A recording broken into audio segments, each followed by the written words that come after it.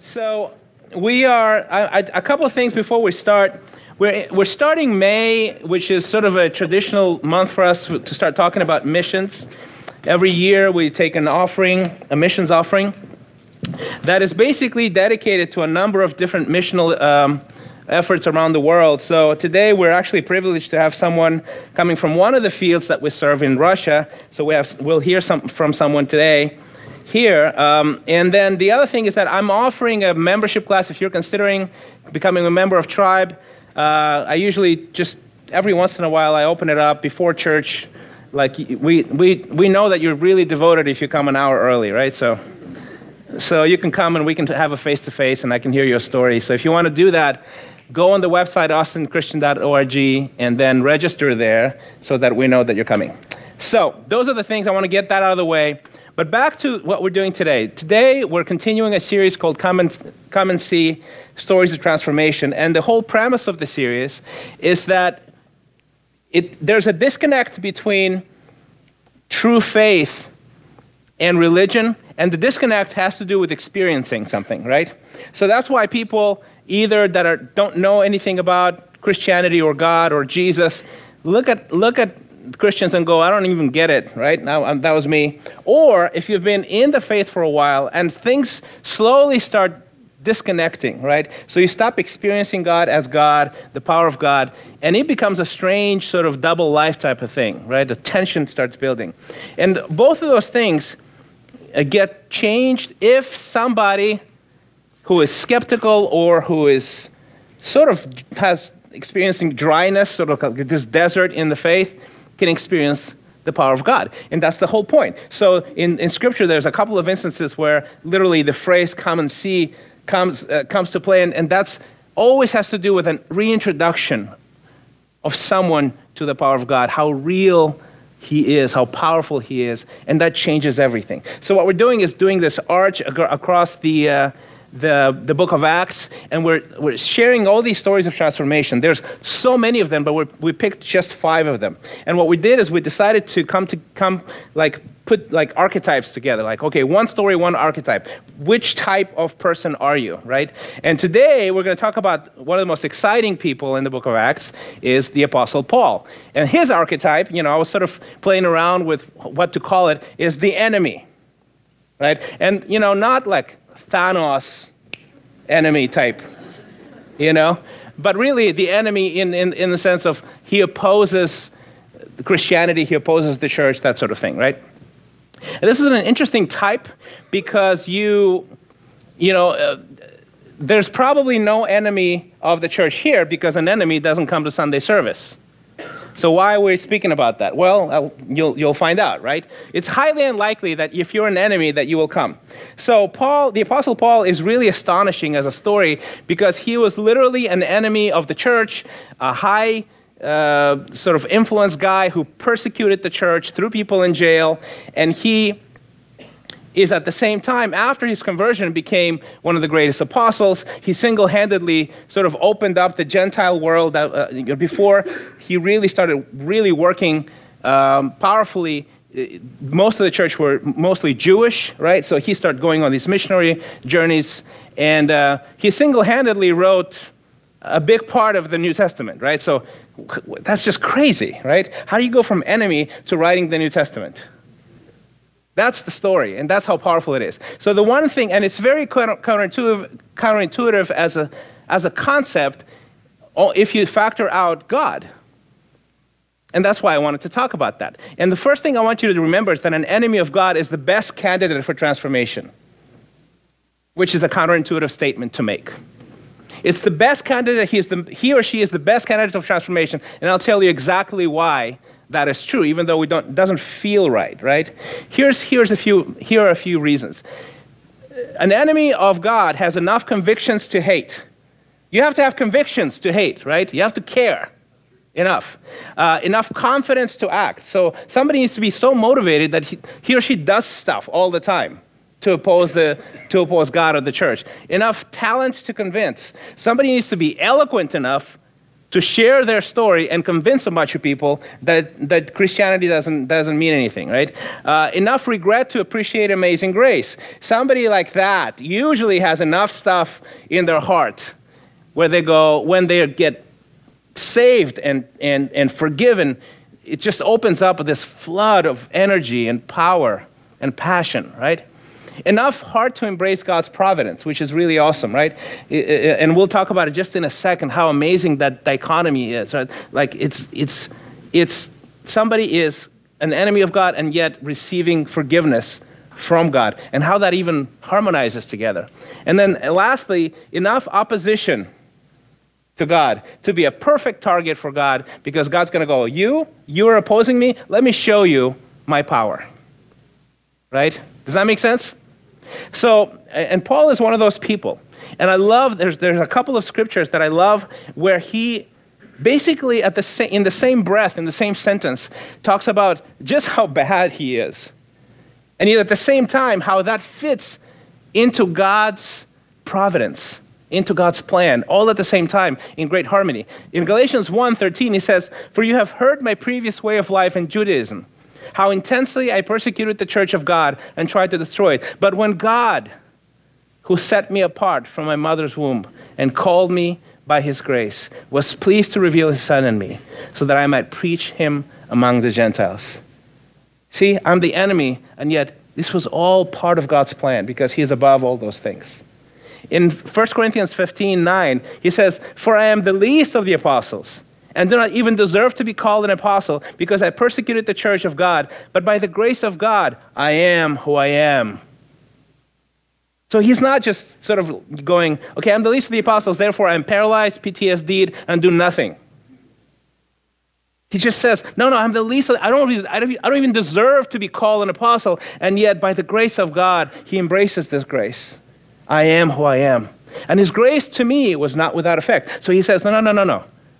I wasn't just forgiven. This fueled me to do amazing things. And he says, no, I worked harder than all of them. He basically says, I worked harder than all the apostles because I don't even deserve to be one. Yet not I, but the grace of God that was with me. Does that make sense? Just incredible. So much packed in these scriptures, right? And as I said, the enemy doesn't, the likelihood of somebody sitting here going, yeah, I'm an enemy of God, that's why I'm here, it's close to zero. These are people that don't come to church, right? If you're one of them, former enemy, you'll probably nod to that, right? And these are people that most Christians have a hard time. We sort of see somebody like that at the workplace, or a friend or a family member, and we just go, yeah, you know what, I'm not going to engage this. And yet I want, this is an important message today, and to hear those stories is important for us, because we need to understand that these are some of the best people for God to reach. They're the best candidates. I have a friend, I talk to him about him a lot, but you see examples of that all over the place if you pay attention. I have a friend in Russia, his name is Sergei, he's part of the mafia, and he really harassed his buddy who was a Christian, and then he harassed me, and he threatened, and now he leads a church, right? So there's another guy that I know in Africa, his name is Araújo Francisco, and he became a church leader, but he started off as a child soldier in Angola for years and years and years, fighting in the bush, doing all kinds of things that he regrets, right? There's another friend of mine in Africa, his name is Shadanki Johnson, and he works in Sierra Leone, where there's a predominantly Muslim population, and he was captured by this warlord who knew about his activity, right, as a preacher. And he had a gun to his head by this warlord, and he basically shared his faith and said, you're going to kill me anyway, might as well tell you something. Can you give me a minute? And he said, sure. And he basically said, look, if I die, I know where I'm going, but when you die, you don't know where you're going, and I can tell you where. This warlord is now a church planter. Right? So the stories go on and on and on. I have actually somebody in the audience today who has a similar story of being opposing the faith, and yet changing. So Trevor, can you come down? Can you welcome Trevor here? We're going to have a little talk here. So we need a mic. I will grab a random mic. There you go, man. Hello. Okay, good. So Trevor, tell me about your Thanos life. Hopefully it wasn't that bad, but it's been so convicting to like reflect on all this. So I grew up pretty non-religious and not going to church and that kind of thing, except for like a random, very odd experience at times. And so when I was in college, you'd sit around and talk about different things. And so we would philosophize about God and about religion and about all that. And so sitting in the, in the dorm rooms, I didn't believe in God. And so I would speak out against it. And people would kind of jump on the bandwagon, like behind the things that I was saying. And it just sort of like fueled this actually really terrible atmosphere. And so we would do that and sort of like go after it. And I thought people that believed in God were weak and how could they do this? And, all those different things. So where'd you go to school? UT. UT, and you were studying what? So at the time I was studying chemical engineering. And that changed. So I got my degree in chemical engineering and then I went to law school. Okay. And I was converted in my summer before I went to law school. Okay, so you were in UT and you were talking trash about Christians, basically. Yes. Right? Yes. Yeah, and so it didn't like, when I studied the Bible, I remember talking about this and sort of like confessing, but it was one of those things that didn't like hit me exactly how strongly I was saying things and God really got me. A couple years later, we were starting school and I was on campus and I was sharing my faith. And I shared with this guy, we were in pairs, and I shared with this guy. So hold on. So before that, you were sharing your faith about how Christians are weak. Yes, yep. And just to make the point, you are now sharing your faith in the opposite direction. Right, yes. Okay, cool. Yeah. Interesting. Yeah, now sharing my faith in the opposite direction. Okay, like trying to help people become Christians. Okay. So this guy, I reached out to him, I'd like to invite you out to church, and he goes, Trevor, are you Trevor Lind? And I said, yeah, I'm Trevor Lind. He goes, I'm Jen. I was your RA. I lived in the dorms with you. And I was like, it's so good to see you. What are you doing here? He goes, I'm starting law school. And I was like, oh, really? I'm in law school. And he looks at me and he goes, I can't believe that you're a Christian. And I go, well, what do you mean? And he goes, do you remember all those times we'd be in the dorm and you'd be, talking about God and all that stuff? And I said, oh, yeah, I remember. He says, you were so terrible and like the way that you would do things and the things that you would say. He goes, I never ever thought that you'd become a Christian. In fact, I prayed this impossible prayer that you would become a Christian. Oh, wow. And I was just sort of like, whoa, that's crazy.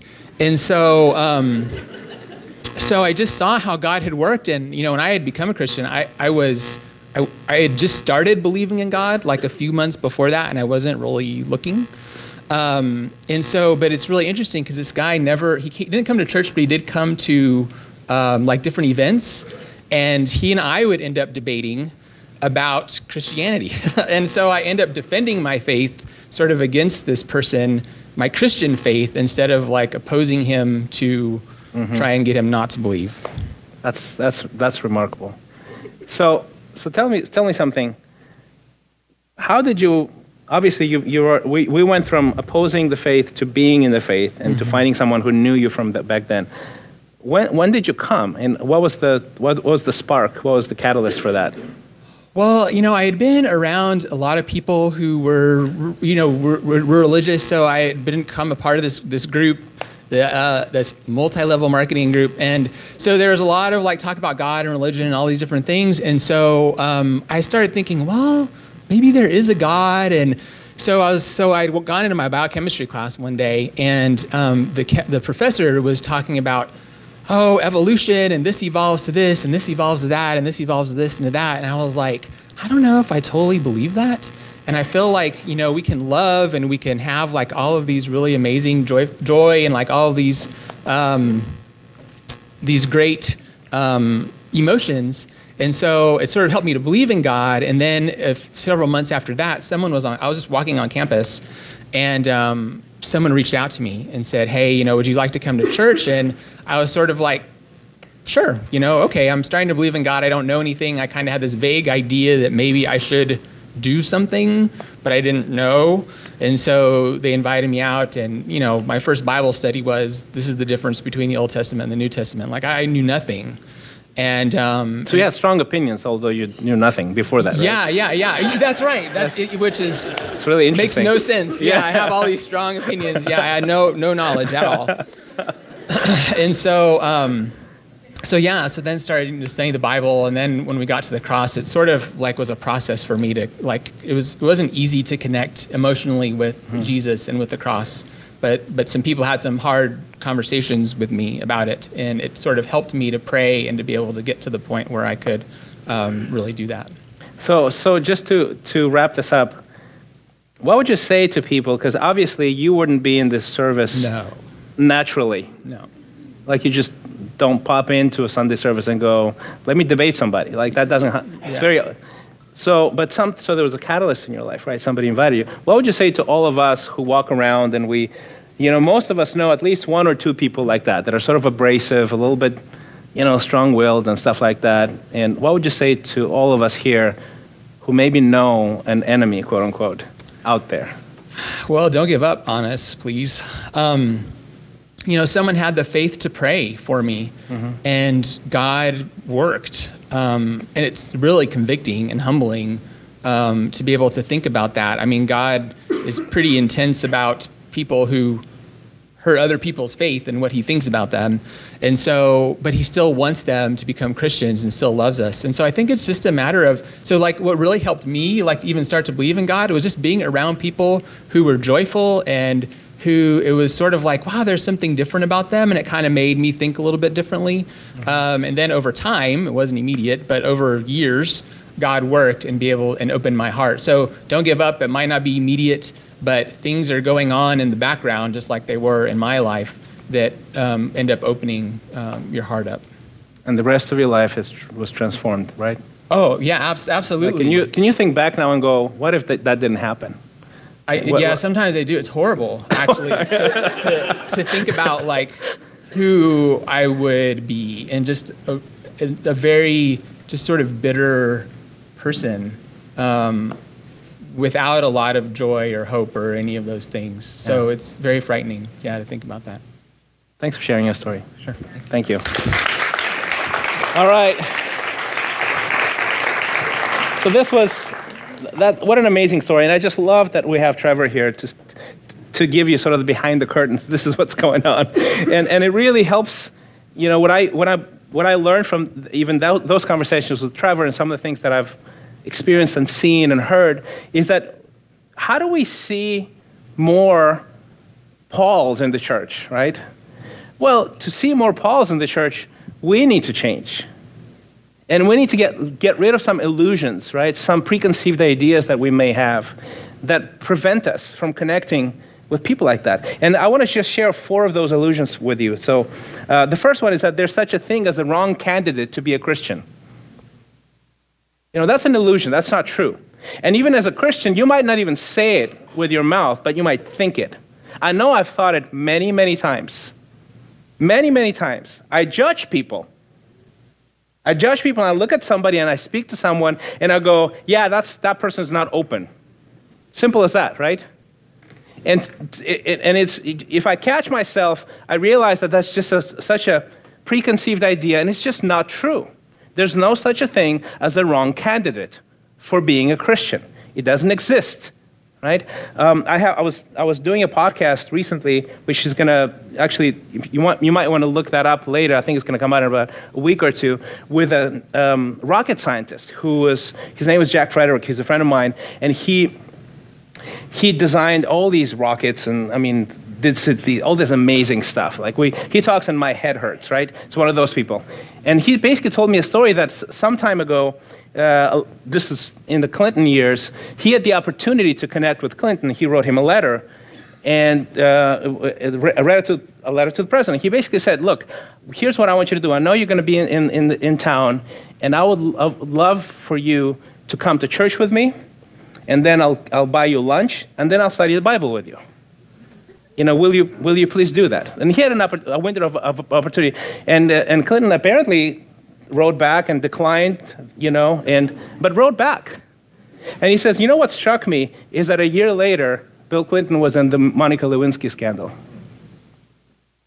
And he says, I thought to myself, if he had said yes, how much pain he would have saved himself, his family, his wife, his country, right?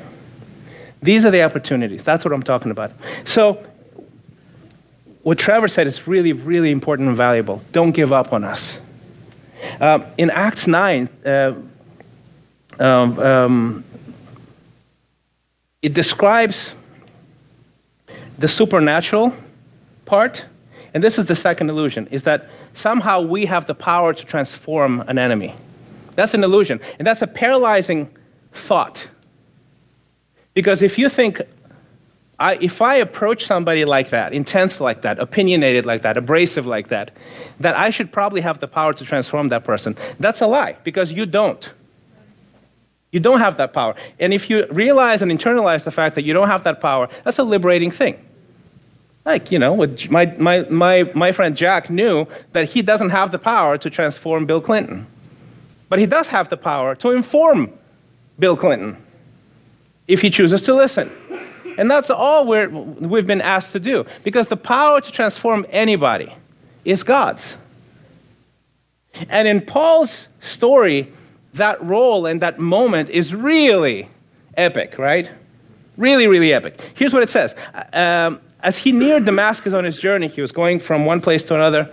Suddenly, a light from heaven flashed around him. He fell to the ground and heard a voice say to him, Saul, Saul, why do you persuade me? Who are you, Lord? Saul asked. I am Jesus, whom you are persecuting. He replied, now get up and go into the city, and you will be told what you must do. So Paul was that one guy, one enemy, right? The caliber of guy who probably Jesus was watching for a while. And he's like, what, that's it, I'm coming down, Jesus had to intervene. Like, you have to be a really particularly abrasive person for Jesus to intervene personally. And the truth is, he does with all of us. And although it might not be flashes of light, it might be a voice from heaven, and if you read the whole text, the people that were traveling with Paul heard the voice as well. They didn't see anything, but heard the voice, and they were perplexed. Like, imagine walking around with somebody, you have a particular knucklehead friend, and a voice comes and starts rebuking your friend. Like, that's got to be like really freaky, right? You go, okay, I don't know him, But that's what happened with Paul. But the truth is, even though it was visible and epic, that happens with every single person who's transformed. God is the one who transforms. God is the one who speaks. God is the one who changes the heart. And there's no such thing as a bad candidate to be a Christian. Right? That's just flawed thinking. And there's no such thing as you transforming somebody. You don't have that power. Just relax. And inform the person. It's not your job to transform, right? So what happens is, God transformed Paul, or I wouldn't say transformed, he visited Paul and made him pay attention. But he still used somebody else, a human being. Not even a super powerful human being necessarily, to inform Paul. Here's how it happened. He comes, Jesus speaks to this guy Ananias, right? And we don't hear from Ananias, and this is an interesting thing. If you think, I'm just not that person, I'm not this assertive, A-type person, I'm an introvert, whatever story that you say to yourself to not act, right? There's a guy that his name is Ananias. He's the one who baptized Paul, and we don't hear from him before or after that story. We just don't. He was chosen by God to inform Paul. That is it. And I love that. As an introvert, I'm like, you know what? I don't want that kind of pressure. Just tell me what to do. I'll speak to somebody, and then I'll let you do your thing, God. But I'll be obedient, right? And here's what happens. So, Lord, Ananias answered, I've heard many reports. So he says, Ananias, you need to go find Paul. Ananias, first of all, says, I don't want to go. And which is totally fine, to be honest with God like that. I love that, right? And the Bible tells us how it is. He says, I don't want to go. I have heard from many reports about this man and all the harm he has done to your holy people in Jerusalem, and he has come here with authority from the chief priests to arrest all who call on your name. So he's basically saying God might be underinformed about this one. So he's filling in the blanks. Like, let me give you some context, God. I know about this guy, right? And then he goes, but the Lord said to Ananias, go! Like exclamation points. I wonder what that felt like, right? Go! Losing your patience, I don't know. This man is my chosen instrument to proclaim my name to the Gentiles and their kings and to the people of Israel. I will show him how much he must suffer for my name. Then Ananias, he goes, okay. You know, the exclamation point went up, I'm going. Then Ananias went to the house and entered it. Placing his hands on Saul, he said, Brother Saul, the Lord Jesus, who had appeared to you on the road as you were coming here, has sent me that you may see again and be filled with the Holy Spirit. Immediately something like scales fell from Saul's eyes, and he could see again. He got up and was baptized. Once again, baptism, deeply significant, but all you need is to accept Jesus as Lord and repent. Not a long process, right? See, all of those people that I talked to you about, Trevor, somebody spoke to him. Somebody prayed for him. Sergey, my friend, my wrestler mafia friend, who's now a church leader, you know, he tells the story. He was here, actually, and told the story, and I still have loss of memory about that particular story he tells, because he claims that I told him at one point in a heated argument that he's not man enough if he doesn't follow Jesus.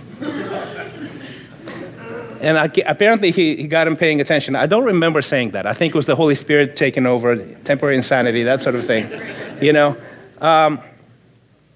Araujo, my friend from Angola who was a child soldier, somebody spoke to him. Somebody informed him. God transformed him, but somebody informed him. Somebody reached out. Somebody prayed, right? That warlord, you know, had my friend Shadanke Johnson tied up with a gun to his head. And Shadanke chose to speak truth. That's what he chose to do. And the definition of powerless was Shadanke Johnson on his knees, tied up with a gun to his head. So he didn't transform that guy. It was God. But Shadanke spoke to him and chose to inform him, right?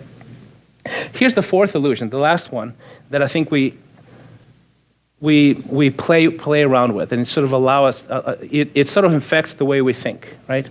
And here's the other one, that transformation is a moment in time and not a journey. The transformation, it's a moment, it's a flash, and who are we to be part of something like that? Like, this is stuff that you read in the Bible, this is stuff that you see in movies, this is Thanos doing this, you know, all of that stuff, right?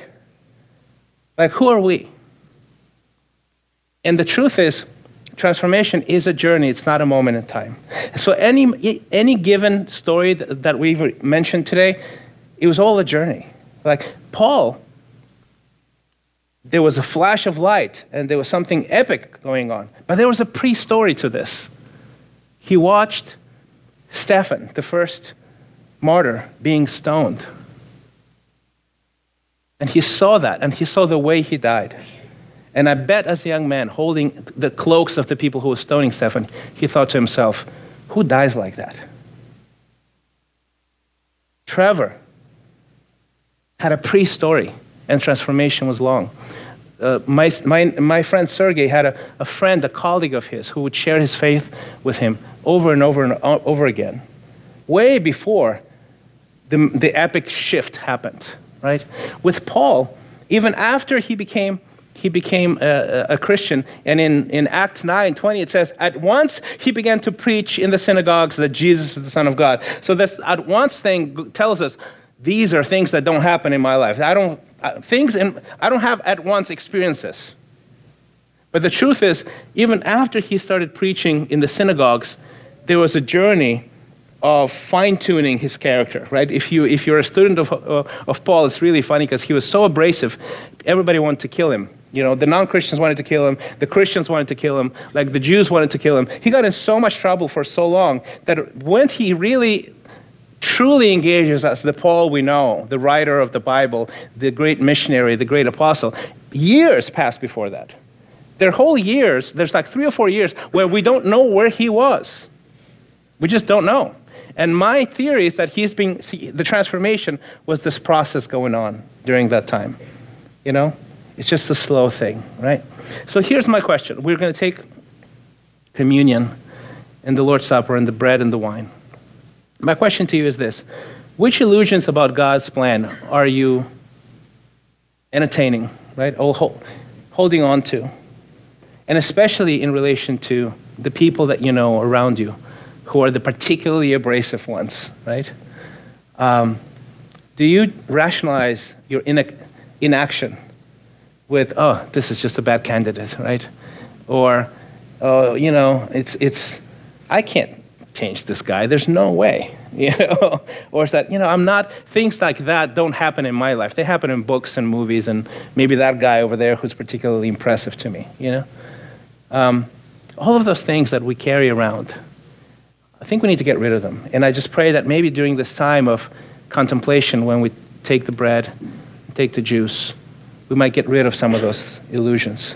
I want to leave you with this one scripture that the former enemy of God, and now Apostle Paul, writes about what we're experiencing here today together when we take the bread and we take the Lord's cup. It says, for if while we were God's enemies, and he's now talking about all of us, we were reconciled to him through his death, how much more, having been reconciled, shall we be saved through his life?